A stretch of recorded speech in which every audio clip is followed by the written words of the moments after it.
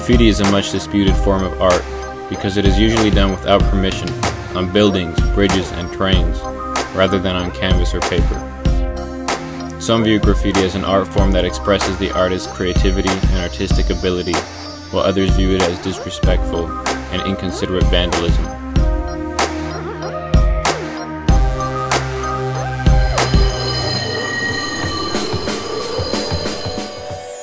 What's your stance on it? Do you think it's vandalism or art? I think it's a mixture of both. I think it's sort of the artistic expression of people who don't have the capacity to express themselves otherwise. It's both. It just depends on who's doing it and for what purpose. I feel that graffiti, anything you do in this world has a purpose.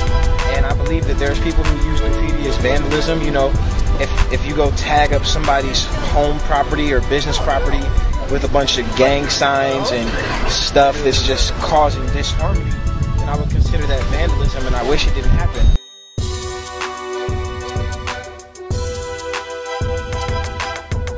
You're a graffiti artist then? Yeah.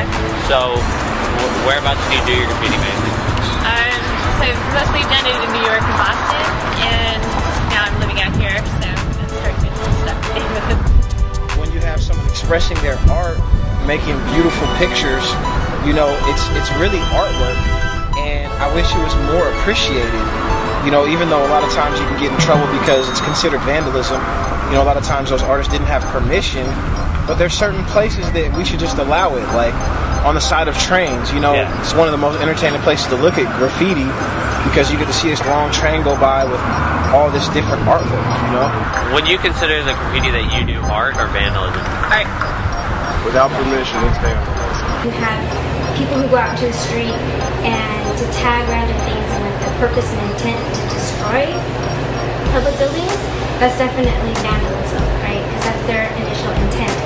If you have a side of a building where graffiti artists will come in and create a mural artwork, that's beautiful and that's art. You know, part of the art of graffiti is, you know, not getting caught for putting your artwork up somewhere where you didn't ask.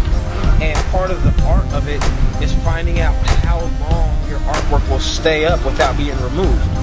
You know, so when it comes to a graffiti artist, all those things are involved. So there's a really fine line in how they do it and what their intention is and what it looks like.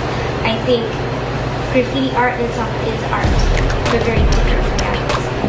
I love it. You think that's art? Yeah, absolutely. I think some of the graffiti that you see on the boxcars that go through Davis is quite artistic. Then I was doing more paint stuff when I was younger.